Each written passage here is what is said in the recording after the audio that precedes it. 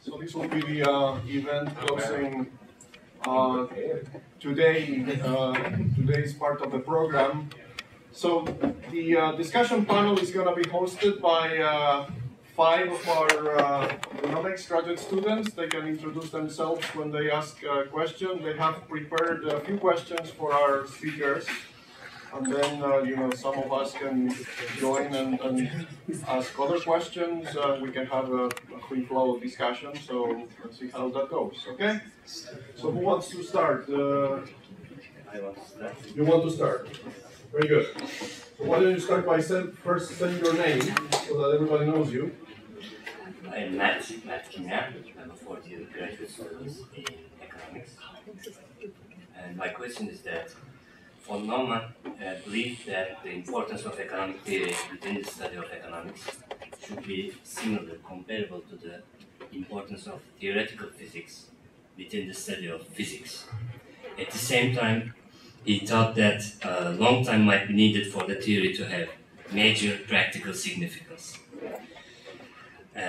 But in recent years, I believe that there's a decline in interest in economic theory. My question is, what do you attribute this to? And in particular, do you think that it is partly due to a lack of belief in the importance of economic theory, the usefulness of economic theory? You wanted to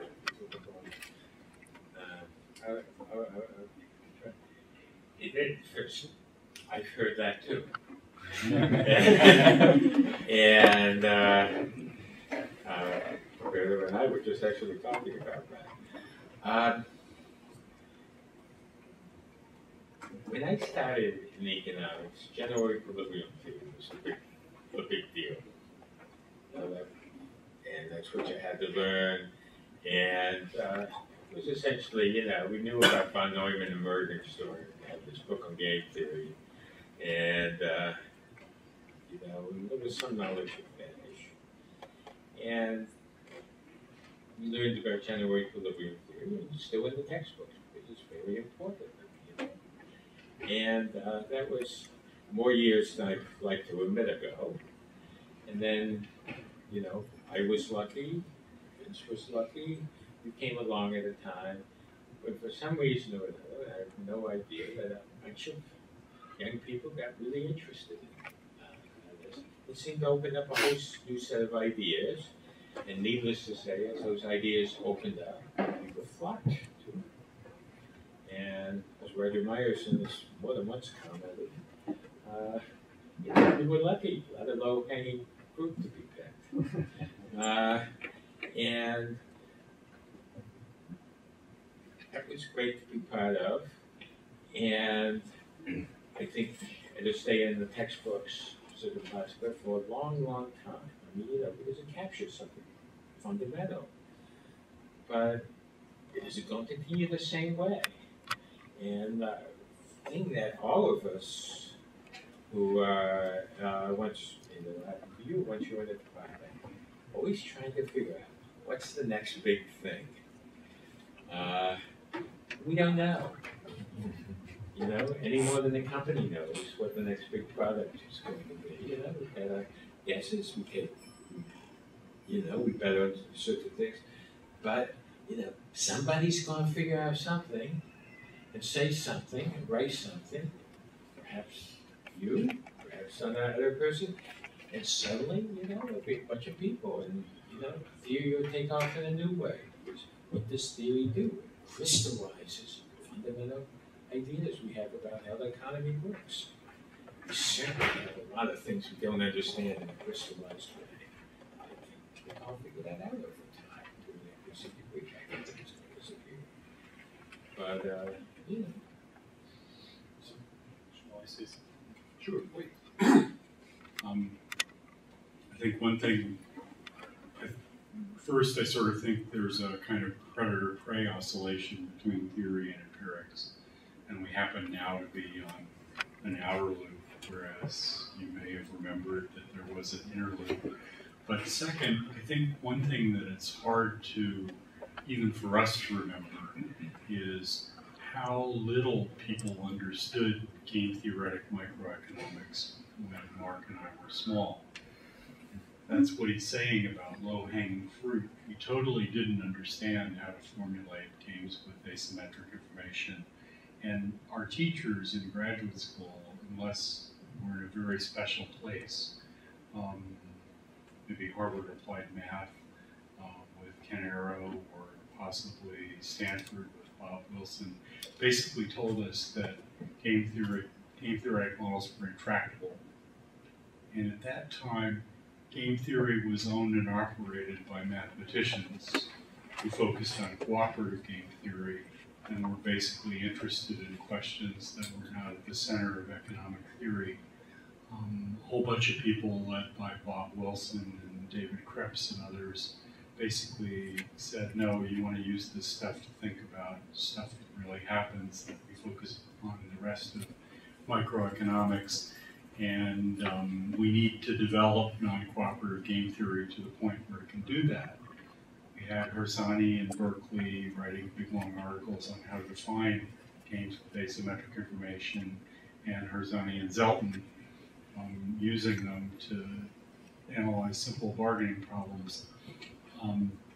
Basically, we had to do the theory first before you could even think about doing empirics. Data was harder to get. Computers were slow. You could basically run linear regressions and almost nothing else.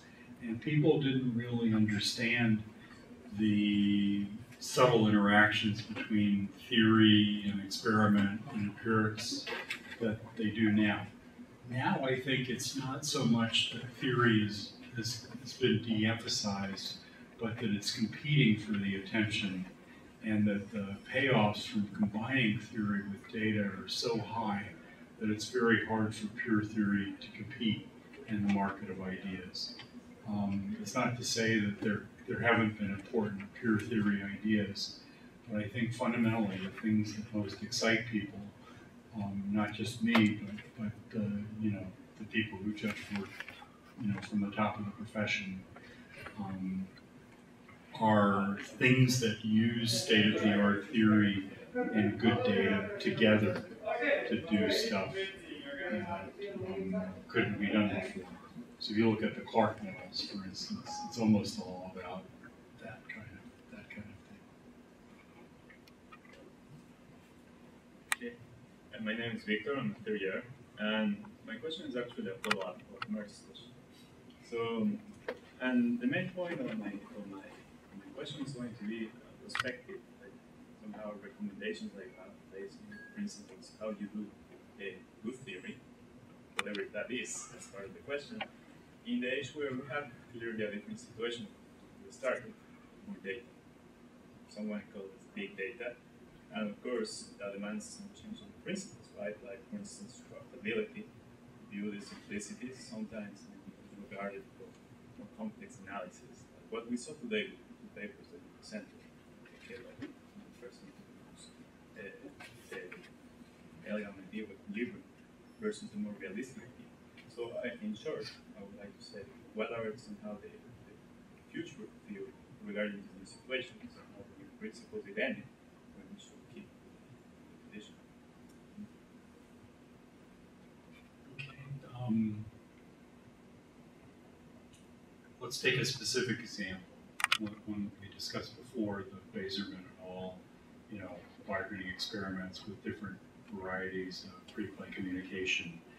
The first thing I would do, and I haven't done this yet because I haven't had time, but for sure I'm going to do it sometime. Somebody should do it before me. Is basically look closely at the data sets and see, one, whether I think there's anything weird going on that doesn't really go on that might be corrected by running experiments more carefully, maybe with higher payments for subjects. Second, to try to see what the main empirical patterns in the data are. Third, to try to see whether I can make up a theory that would allow people to use communication reliably to get outside the Meyerson and Satterthwaite frontier. And fourth, to try to find a way of modeling behavior so that I could say why face-to-face communication is different from sending abstract messages to somebody that you can't see and will never know. I think I know the answer to the last question. I think face-to-face communication increases line costs and therefore gives what we model as cheap talk more credibility than it would be if it were truly cheap talk. The other stuff, coordinating stuff that sort of goes outside of equilibrium, I didn't make it clear in the earlier discussion, but I tried to say in the earlier discussion of entry games that you shouldn't take it for granted that you can't do better than the best symmetric equilibrium. Level K thinking can do that. But also, when I looked at the data before, what I saw wasn't level K thinking, at least not in any simple way. But once you know that level K thinking can do that, you know that other kinds of non-equilibrium thinking can do that. Try to find a theoretical model that captures the main things, and then maybe run some new experiments, or if you're very lucky, look for some field data environment that allows you to test the theory. The key point, though, being theory and empirics co-evolve. Sometimes empirics lead theory, sometimes the other way. It's a mistake to specialize because you won't be right on top of the arbitrage opportunities when they happen. And I think the profession sort of insists on empirical sophistication even among theorists now, and I think that's a very healthy thing. Yeah, I don't disagree.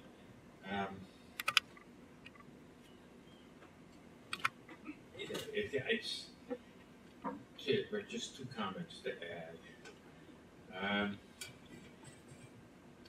I think theory isn't mathematics, and trying to just work with the mathematics.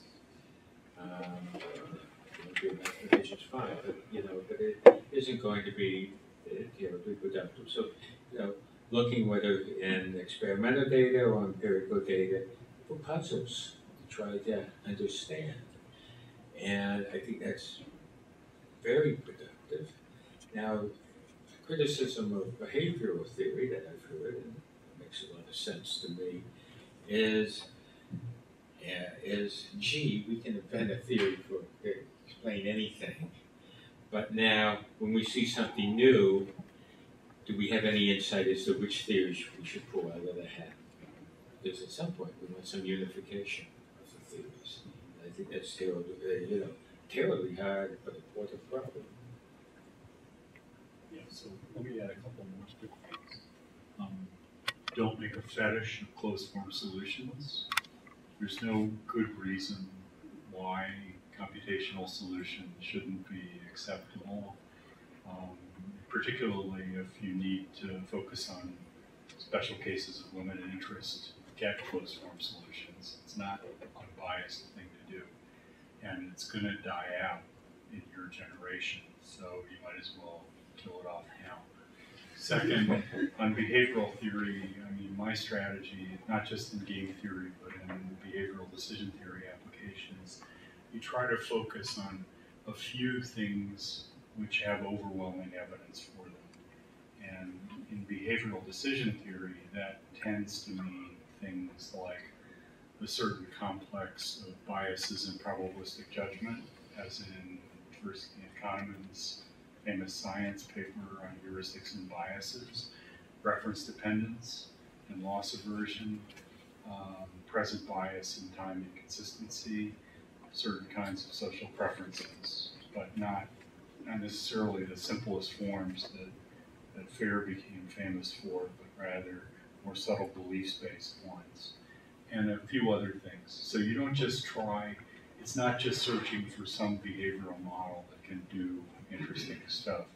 The empirics comes first there, and that's partly a history-dependent aspect of the profession's culture. There's a burden of proof on behavioral stuff that's not equally there for mainstream stuff. Whether or not you think that's right, you have to live with that. And I'm not sure there's anything wrong. So.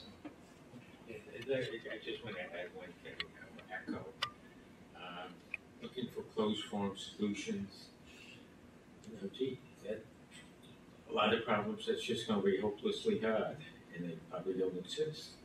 And you know, our ability to think analytically, to who thinks analytically, and so on, hasn't evolved in the same way as the silicon has in programming languages. And, you know, you can just learn a lot.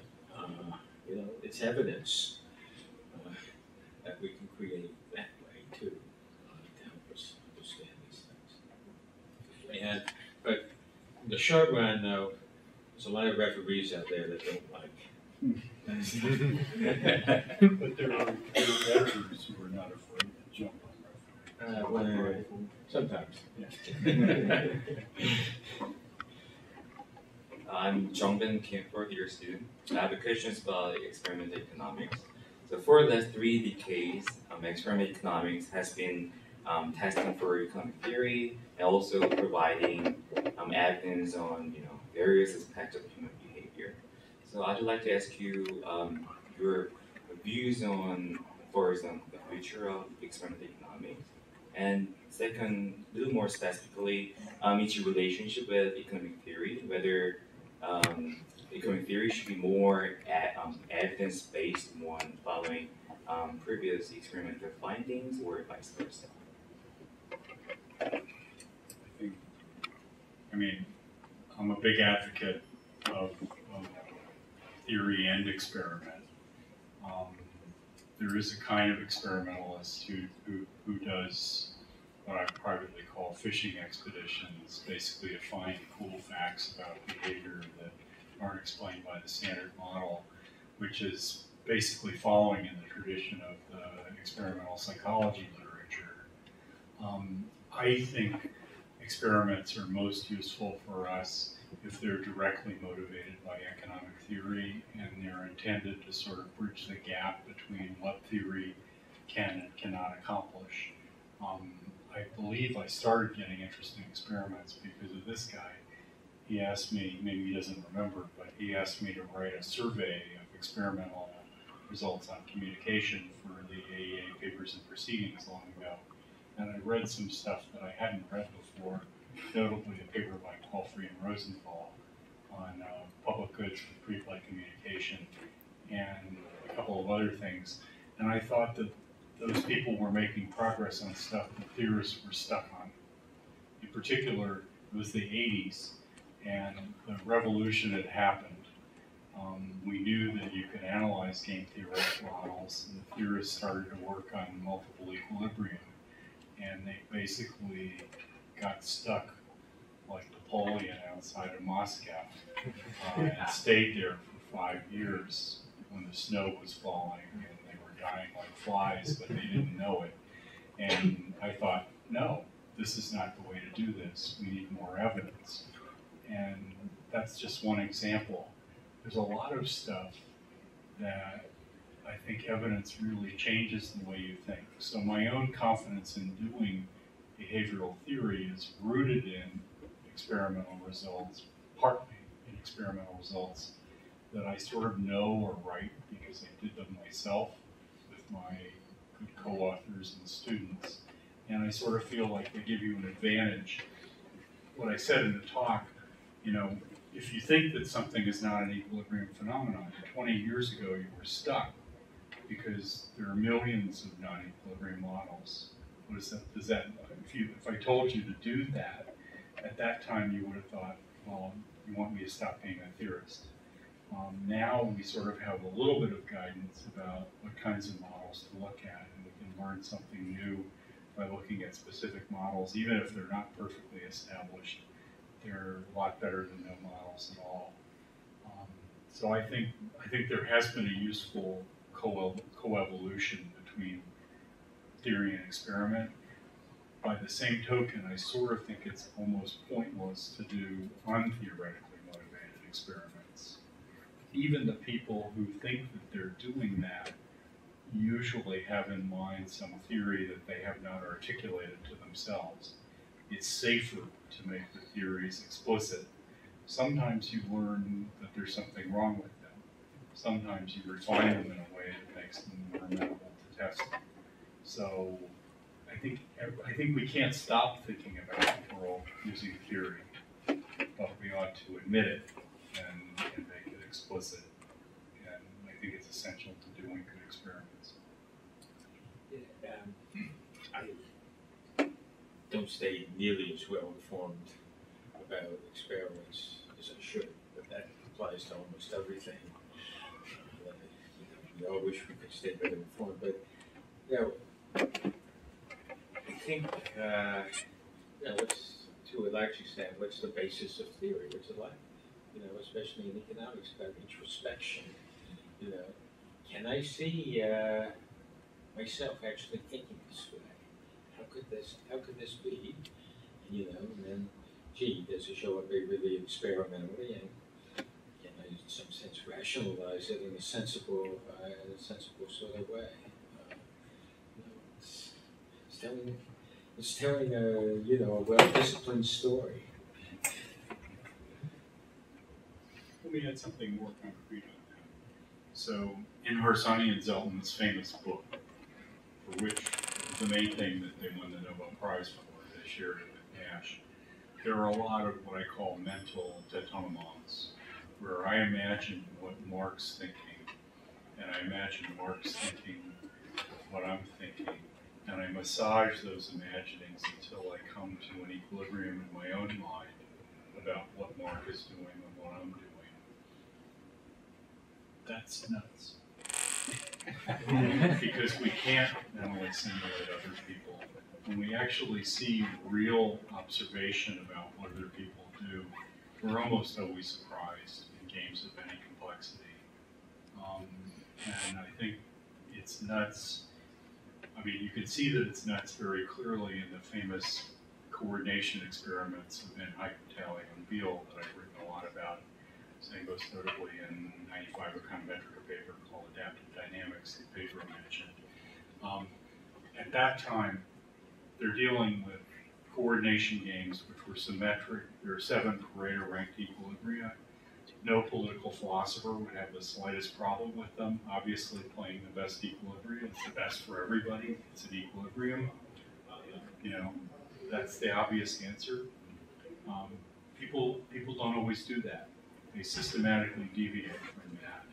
Basically because as soon as they see hard data about how the other people are responding, they forget about mental détournements. And they say, look, I was thinking about what these folks would do. Look what they actually did. Let's react to that instead. And so it's sort of, so as a result of that, Harsanyi and Zelton's equilibrium refinements, risk dominance and Pareto dominance, immediately cease to be relevant and were trumped by adaptive learning. And I think that's true very generally. And it basically shows the limitations of pure theorizing in game theory. Not to say that you can't have theory. You need theory to structure your thinking about what people are doing that's different from Harsanyi and Zelton. You even need to know the concepts of payoff dominance and risk dominance to know that people are deviating from them and to know how systematically they deviate from them. But that's not the end of the story, that's the start of the story. And in fact, both Harsanyi and Zelton, after the publication of the book, flipped. They had an argument about which should take priority. I forget who advocated which. And they say originally Harsanyi said, no, Reinhard, it should be risk dominance first, then Pareto dominance. And the other person took the other side. And then they later published articles in Games and Economic Behavior in which they exchanged positions. And this was supposed to be a general theory of equilibrium selection that would work on not just Nobel laureates, but on everybody. So another reason why you need empirics is just that introspection doesn't do everything you want it to do. People are different, and you always learn something from watching what other people actually do. My name is Maria Jose Ocardi. I'm a fifth-year student in the economics department. You guys were talking about the relationship between empirics and theory, and I'm going to generalize a little bit. And so it's true that in order to extend the frontiers of knowledge, we need to specialize on what we do. But sometimes that also means that some fields in economics tend to be divorced from others and don't communicate to each other. What do you feel about it? And do you feel that we should work on trying to communicate better between fields, or it's just a natural thing that we tend to specialize in different things? Theorists have trouble communicating with whom? Econometrics with empirics, or theory with econometrics, I don't know, like different fields inside economics. Seems to me to the extent that that occurs, there may be opportunities for people who don't do it. We bring it together. It's an imperfection in the market, if you will. And,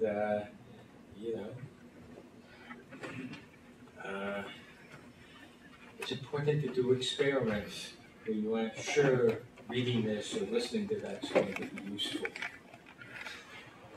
to perturb your mind. I would say,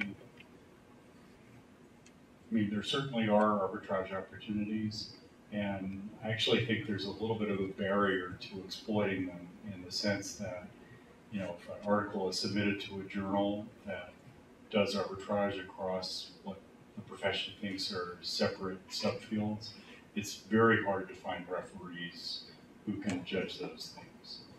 And so there's sort of an extra burden of proof on things that genuinely go across disciplines. That said, I think there is a sort of force for unification, and the sort of empirical revolution that we're seeing now creates a demand for data that sort of makes people interested in other fields. So I see people testing game theoretic models using data from, health economics and stuff like that, which you never would have seen when it was only theory. Now you see it because sometimes the best data is just from something from out in left field where you never expected to find data before. So I would probably oppose having some systematic effort to force more communication across fields. I do think that it will happen mostly when it's productive, but sometimes it requires a little bit more courage on the part of authors. Yes, Marco's question suggests, in some sense, an optimal degree of specialization within the profession, right? Because we do want to have specialists because having specialists obviously allows you to go deeper into understanding of things, but at the same time you don't want these specialists to be so narrow that cannot communicate with anybody else outside his or her sphere of expertise. What I would say, what should the specialization be about? Methods, or should it be about fields with different institutional settings? I hope for unification, by people specializing in methods and using the methods to cross disciplines or cross subfields. It seems to me more promising to find unification that way than it is to, have more labor economists learn about health economics or something like that. So. My name is John McNeil. I'm the 5th year here at Brown. So far we've spoken mostly about your thoughts about the roles of experimental and theoretical and computational approaches within the field of economics. But we're joined here today by our colleagues from physics, computer science, and the brain sciences. So in the spirit of von Neumann, I want to take this opportunity to ask you about your thoughts on the sort of cross-disciplinary role of economics with other fields. Perhaps either your experience in your career thus far, or if you're a bit more bold, what areas you think might be particularly fruitful crossover research in the century to come. That's an impossible question. It's a good question. It's a good question. Almost just the same answer that Vince gave a moment ago. Sure. Mechanism design actually fits the problem of computer scientists, perhaps better than it fits the problem of economists. Type of things. And you know, and so the specialization of techniques to going across problems, which I think makes a great deal of sense. And but then I would just say again, I think it's important to let yourself wander at times, and to see where you end up. And of course, most of the time, which is really interesting, but it doesn't lead any place.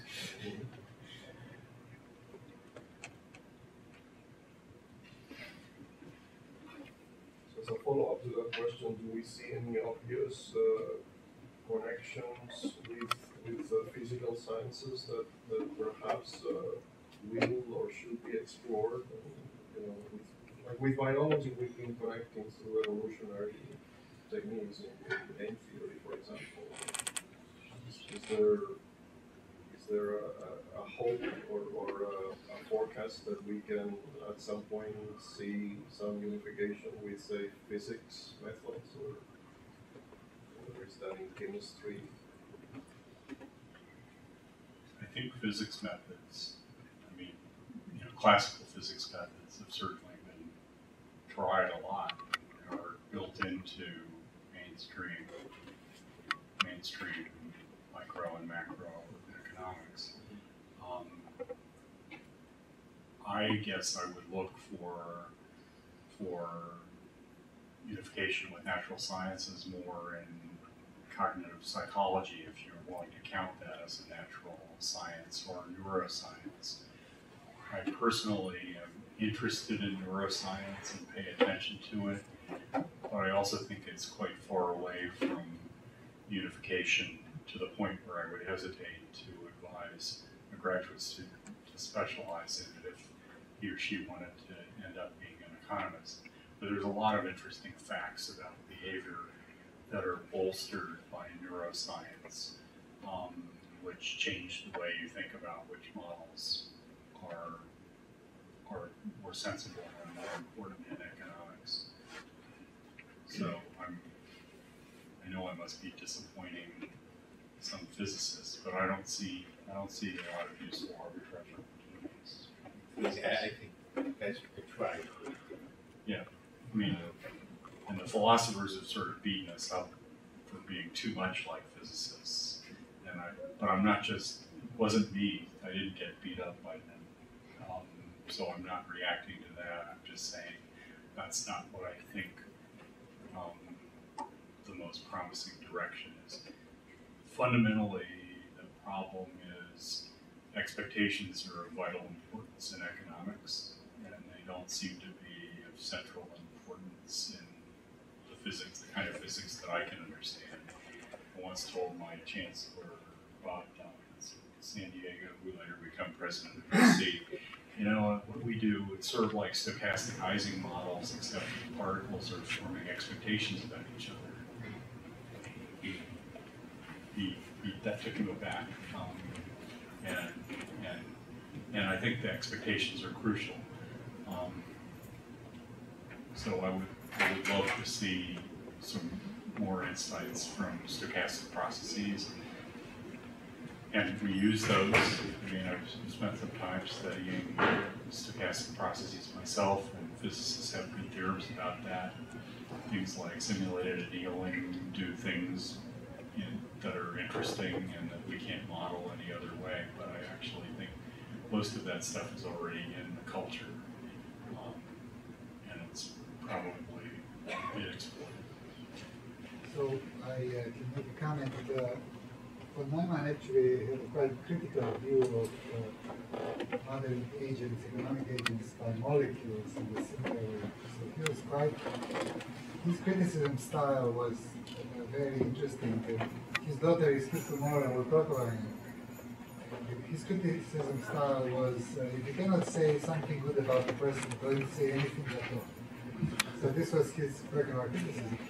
But there are letters in which he talked about the physical view is molecules bouncing into each other. And what he emphasized is the discrete mathematics component. Game theory and all the others bring to play. It's closer to computer science, but it's it's a much more effective way of dealing with behavior, interactions, and so on, as opposed to continuous math, differential equations, and the Debug agents. So there is a record on him contributing more towards what he proposed. So let me say one thing about that. I'm one of those people whose brain wraps itself around discrete math more easily, maybe because some of my ancestors are Eastern Europeans. But I also think discrete math kind of has biased game theory a little.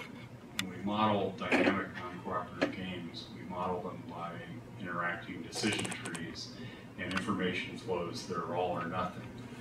And in reality, as we sort of saw a little bit in some of Mark's, the last part of Mark's discussion, information flows are fuzzy, and we miss some things by treating them as 0, 1 variables. And I think we miss some things by imposing as much structure on games as we have to do to make solution concepts in non-cooperative game theory work.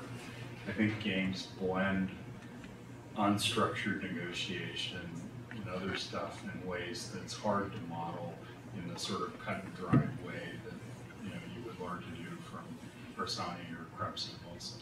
So I'm not sure that the criticism of the kind of math is completely on target. I mean, it's safe to criticize von Neumann now because he can't come back and make us look like idiots. But in this case, I don't think I completely agree with him. But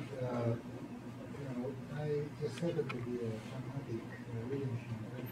So my portrait might be incomplete and so on. But basically, what he was saying is that continuous mathematics is calculus.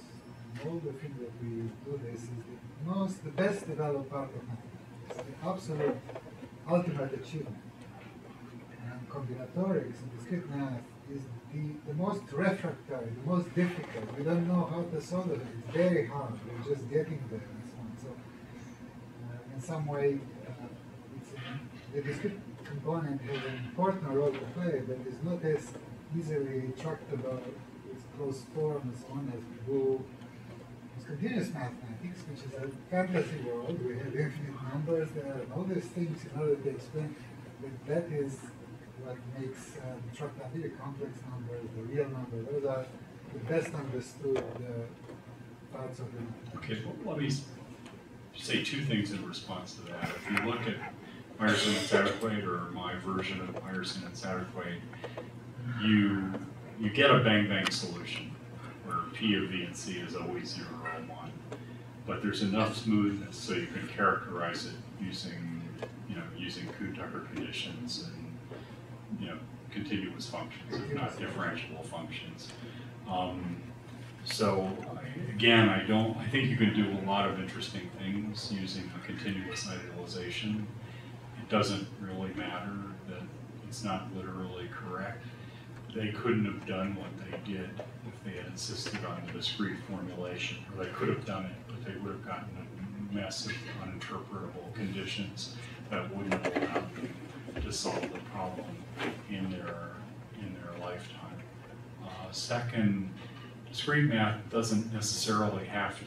I mean, I started studying combinatorics with A.W. Tucker at Princeton, basically because I couldn't understand what the real analysis people were saying, and I could understand what Tucker was saying. And then I got interested in matching markets, which are basically have a structure, a discrete math structure, like the transportation problem, where even if you think of the variables as continuous, there are solutions in which everything is 0, 1. And there's a lot of lattice structure in those models that tells you a lot more about competition in markets with heterogeneity than any continuous general equilibrium model I've ever seen. So I don't think it's even clear that the discrete math is harder. It helps you think about things like professional labor markets or marriage markets, or as Gale and Shapley said, college admissions markets, in a way that the general equilibrium theorists in principle should have been thinking about. but didn't because they insisted on everything being continuous. Well, discrete mathematics is hard. Computer science has been doing this for the last. Well, some of it's hard. I mean, Yeah. knapsack problems are. Yeah, all these empty complete problems, all these walls that were discovered, thousands of problems. A lot of them with relevance, economics, optimization, clearly come back as an obstacle. How do you do so?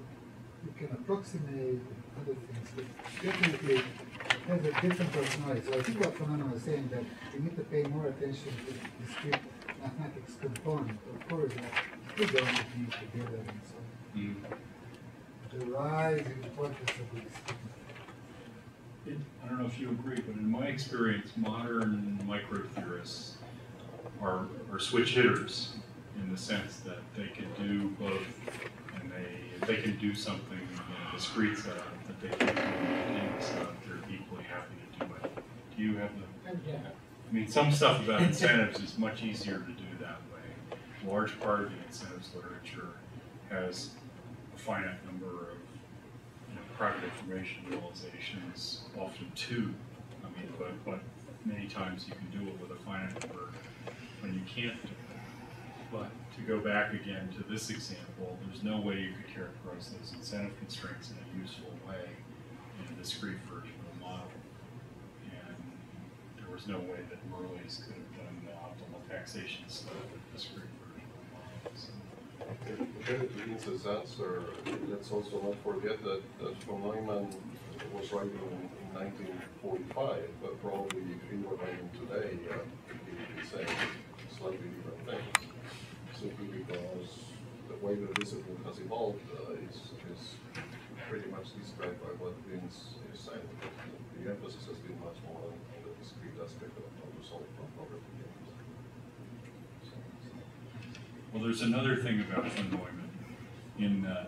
There are two ways of generalizing the theory of zero-sum two-person games. One way, the cooperative way, is what von Neumann and Morgenstern, the path they took in the book. And let me just say quickly, I met Morgenstern as a Princeton undergraduate. When I got interested in game theory, I went and said, what do I read? And he wrote me out a reading list. And the last thing he said to me was, don't start with my book with Johnny. And that was one, of course, no self-respecting, cheeky undergraduate would follow that advice. And I immediately went out and bought the book with Johnny and read it. But they took the cooperative path, which is a true generalization of the Minimax theorem in two-person zero-sum games, but which ultimately I think most economic theorists think was the wrong direction to go in. And then Wilson and a few other people took the non-cooperative path, which is also a true generalization of the Minimax theorem. And I think we sort of overshot a little bit in the sense that they were wrong to focus entirely on the cooperative path, but we were wrong to focus so entirely on the non-cooperative path. If you look at the introduction I think Neumann wrote to Roth and Sotomayor's book on matching, you see what I think is a pretty balanced statement, namely that each environment contains stuff that's some of it's negotiated, some of it's done in the non-cooperative way. We characterize incentive constraints in the non-cooperative way because that seems like the natural thing to do. But that doesn't mean that can't coexist with a model of unstructured bargaining that's like, Nash's cooperative solution or Nash's 53 paper. So I think we need a more balanced view, not only between discrete and continuous mathematics, but in how much structure we put on the model. It's really a question of how confident we are about the institutions that govern people's interactions. If you don't really have any reason to know that a particular model is right, maybe it's better to make that part of the model unstructured and see what's true in general, and then worry about what happens if you can't get results. Then you have to maybe take a more specific position. So that's another dimension. I believe, matching theory, of course, is the most successful example of cooperative game theory. The fundamental thing about matching is you can't do it by yourself. So there are trivial Nash equilibria where nobody matches because nobody else is willing to match, like in a betting game. Obviously, you need a cooperative solution concept for that. There could be more useful applications of cooperation, cooperative game theory, or at least partly cooperative game theory. Questions from anybody else? Please. Yeah, I'd just like to tell you a little story. That this is a somewhat trivial application of physics to economics, but it actually works. And the two physicists from the Czech Republic happened to be traveling in Mexico, and they studied the bus system in Cuernavaca. It turned out to be a remarkable application of physics to economics. With these buses all are privately owned. Each bus belongs to the driver. So there's no central administration. And they actually solved the problem of waiting times far more efficiently than any of the big urban systems that we know about, simply by using local information, that each driver has a confederate who is a kid who stands at the bus stops and tells when did the last bus go. That's all the information they need. And with this, they managed to reduce the average waiting time by roughly a factor of 2. And it turns out that the theory of it is exactly described by what we call the Gaussian orthogonal ensemble of random matrices. So it's a classical physics problem, which is an accurate model for this economic system.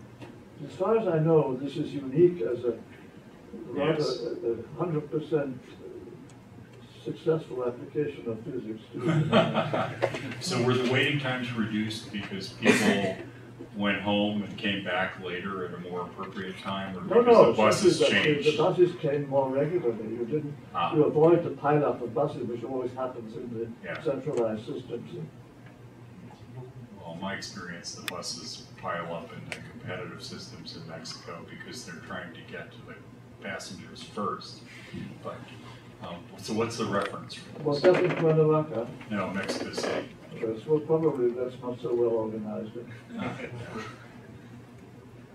But do you have is there an easy way to the find paper was published, I think, in Journal of Mathematical Physics. Okay.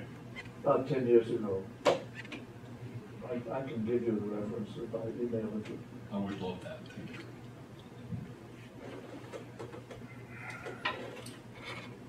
Yes. Yes, so I'm Betsy Cohen. I'm a graduate student in the computer science department, but I also do some economics type things occasionally. So with the rise of software agents acting in our economic markets more and more, some of which are sophisticated and some of which are less sophisticated, do you see that there's going to be any sort of change to maybe the more applied data-driven economics research or work that needs to be done? Because it seems to me that there's an interesting thing about these agents. One, they have a sort of a different scope of information available to them, different, but also you can look at their code and know exactly what they were thinking at any given point in the decision process, right? And while a lot of them are proprietary now, you can imagine that there could be different analysis done in these situations. So what do you think that once our field starts actually being able to develop these agents for most markets, how do you think economics will respond?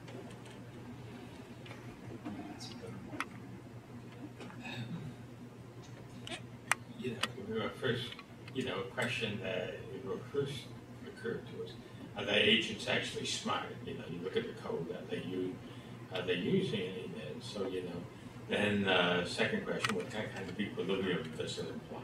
Is it efficient? Is it inefficient? Whatever. Does it select them on all kinds of particular set of equilibrium? And from the perspective, sort of from my perspective, an obvious question to ask is, gee, how can we organize that market so that as people construct the agents, they will lead us to more efficient solutions. In other words, to get good incentive compatibility there. It actually doesn't seem all that much different to me, except for the fact that the agents presumably won't have as much noise in their decisions as human beings who will actually be able to know what they were thinking if we can get hold of the data, so to speak, of the program. And I think it's enormously promising to take these ideas of mechanism design to these systems. You said, Mark, to amplify one of the things that Mark said. In our standard way of doing the theory, there's no difference between you making decisions in real time as a function of what you could observe and you writing an algorithm that does what you would like to do in real time. Behaviorally, it does make a difference, but I don't think we know very much about what kind of difference it makes, what deviations from the ideal, real time. I sort of prefer the real time decisions as being more reflective of the actual goals of the person making them. But I don't know how the algorithm that the person would write down deviates from that. As a data source, I think it would be very interesting to collect the algorithms and analyze them. I've thought about that a little bit. I'm thinking about this fixed point issue that I emphasized. Looking at the people who write programs to play poker. They never do. In principle, poker is, strategy, equilibrium, and a zero-sum two-person game. They never even think of solving fixed point problems. What they do is they go out about 5 or 6 steps in the tree, and a smarter person will go out 1 or 2 more steps. And they assign end values using some adaptive algorithm to the various end nodes of the tree. And then they optimize, assuming that those end values are correct. And I think there is some information in those algorithms, but I also, I don't see any, I'm not aware of any theory that tells us how to map those onto the stuff that we normally think of. Yes. Maybe a related question. Because you guys are here in the computer science department, computer science is a troublemaker, so all these things are happening. The bookstores are disappearing and all these things, so we take responsibility. But the story is this, Roberto and Stu also had a symposium in 2010, and Ken Arrow was here on May 7th. And on May 6th, it was the flash crash, exactly the day before. So we told him that we brought him exactly, we planned it, it was just a joke. But we asked him how it is possible, the market to be so unstable. Can it crash despite of all this? Maybe there are limits of what we can analyze about interacting between computers. People don't foresee interactions. People don't have good intuitions about what we used to call general equilibrium interactions. They tend to assume that the model is simpler than it is, that things are constant, they're really not. And if we knew more about what the typical assumptions were, we might be able to have better assumptions about how fragile particular systems were. Ken's comment was technology is the most unpredictable. In some way. So what's happened there, from what we understand, is that 2 different programs created by 2 different groups were supposed to interact together, and all of a sudden, some major failure happened. So what is the power of interactions between programs? Can we even model behavior of this thing? Well, it can be that you write a program, I write a program, and they have built-in features that prevent them from being in equilibrium with one another, and then something's got to change, and that change might take the form of an explosion. Can everything fall apart? Can we have 10,000 crash? I believe.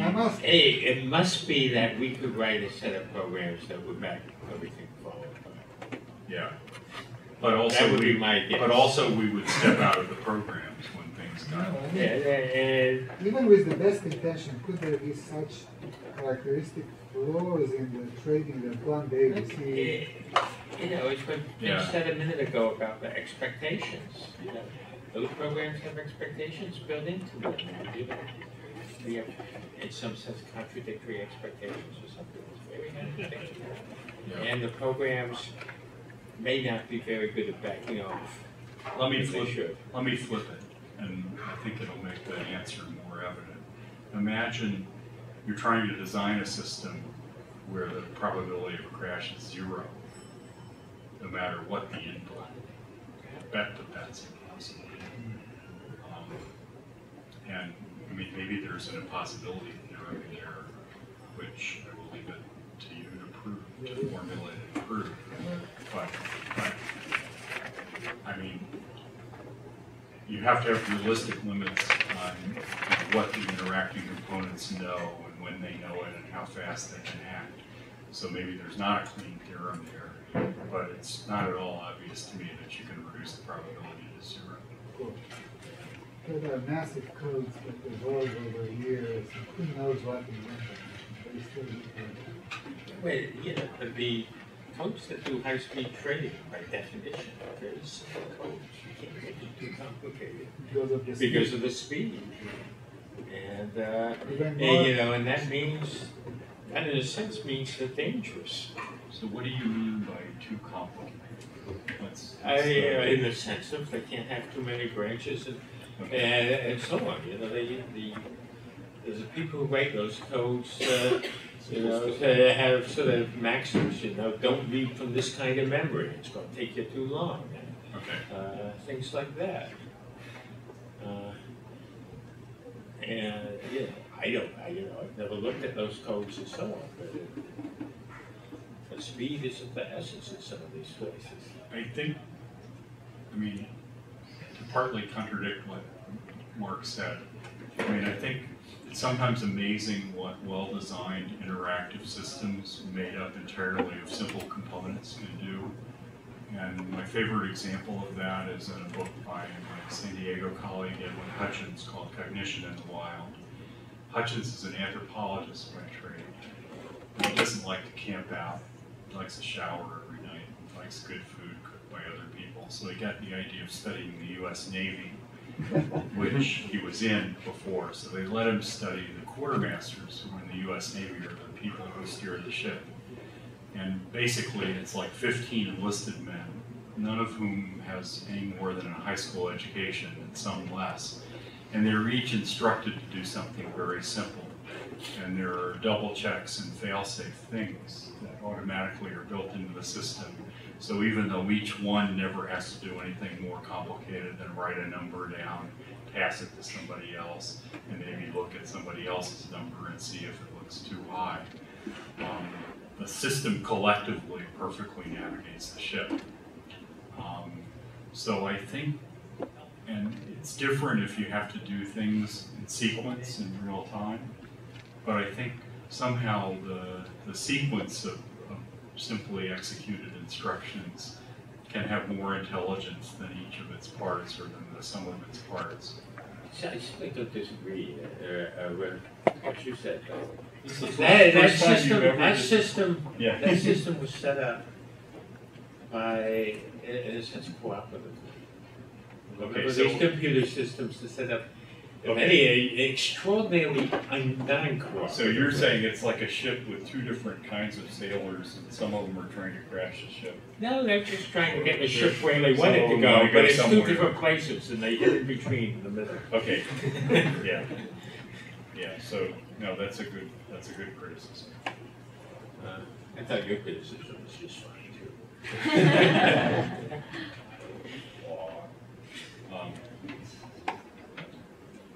Alright, I think it'll be time to close.